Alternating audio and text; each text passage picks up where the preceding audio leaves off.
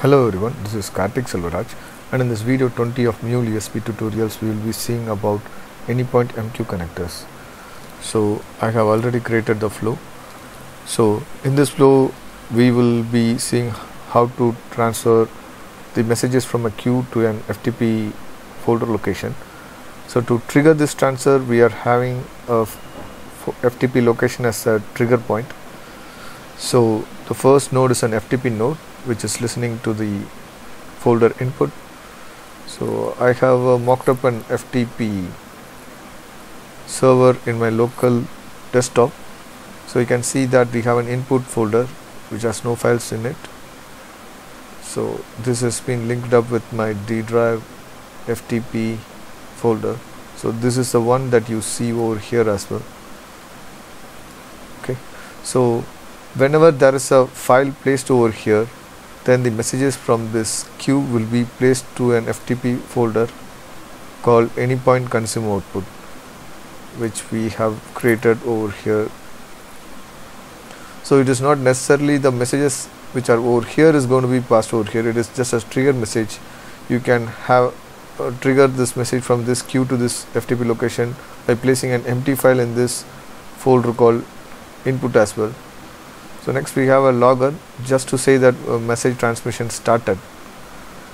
So if you want to know, next we have an Anypoint MQ node which has been configured to poll the queue which we have provided over here, the destination queue. FTP output is the queue name. So in here you can see we have some basic configurations.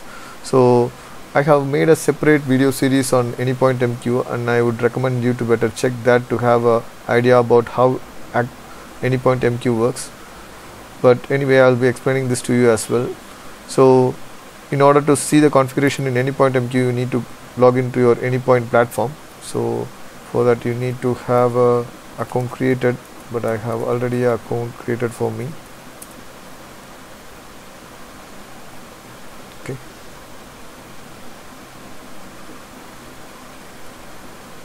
Just click the Anypoint MQ tab over here.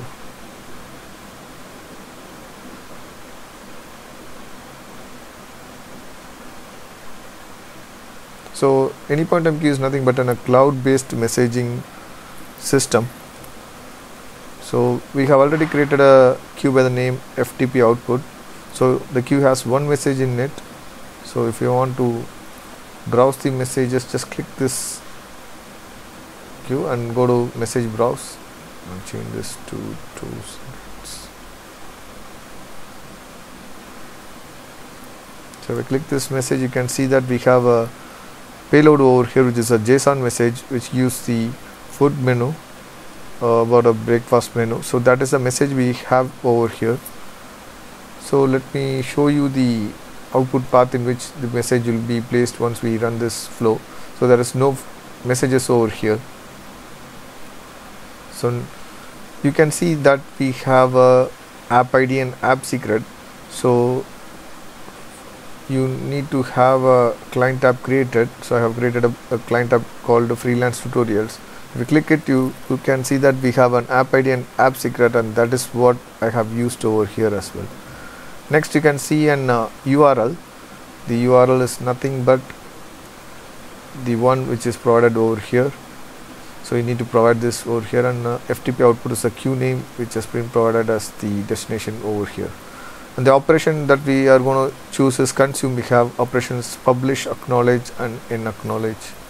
So we are going to consume the messages from the queue. So it would be outputted to this particular folder. Now let's run this application.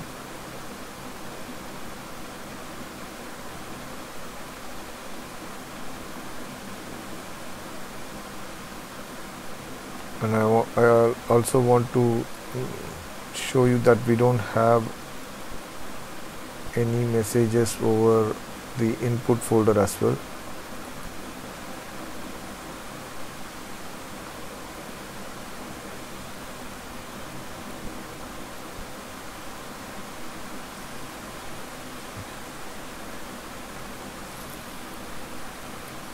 the application is deployed successfully.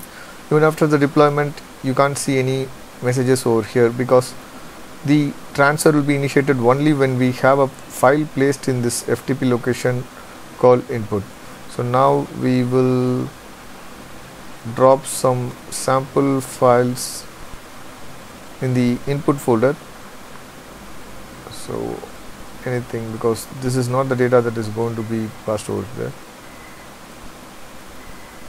So I'll place a file in this input. So if you go to this consume folder, you can see now the message is being transmitted from the Anypoint MQ over here. Now if I open this, you can see that the breakfast menu which was there in the queue has been transferred over here. So this is how you use Anypoint MQ connectors in a Mule application. And thanks for watching this video. We will be seeing about a different component in my next video. Thank you.